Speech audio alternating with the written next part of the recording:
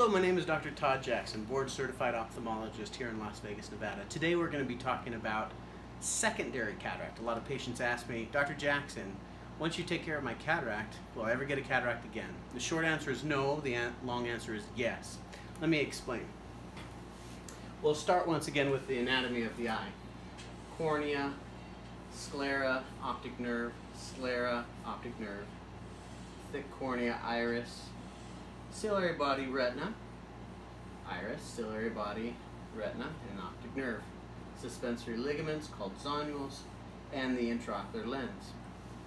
When this intraocular lens becomes opacified, it's called a primary cataract.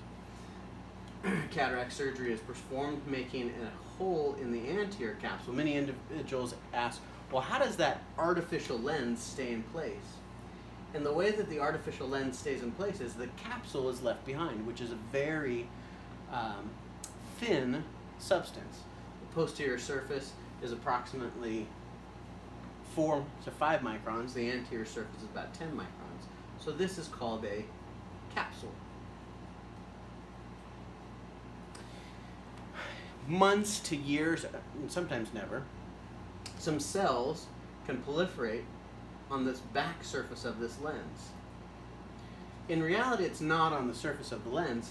It's actually these cells are growing on the scaffolding of the capsule, causing what's called a posterior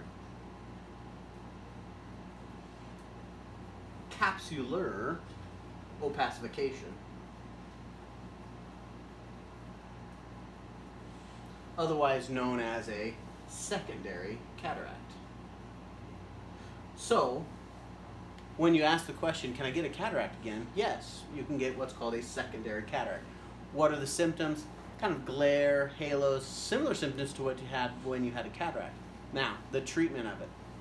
The treatment of a posterior capsular opacification is an ND-YAG capsulotomy. Essentially, a laser is used in the office to clean off and make a perforation in that membrane. So if this was the capsule, the intraocular lens being inside of the capsule with the haptics suspending it, the posterior surface of the capsule begins to have this opacification. A laser is used to make some micro perforations in that capsule and essentially open this back up. So light can then come into the eye unobstructed. The procedure takes approximately 30 seconds. There's no pain. A drop of proparacaine or other numbing agent is instilled into the eye. You are in a slit lamp similar to the one that you use in your normal doctor's office. And you'll see pops of light afterwards.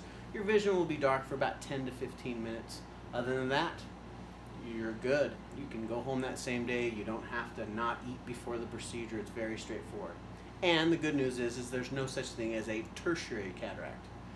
So once you do this one-time cleaning, it always stays open, or almost always. Thanks. Good to talk to you again.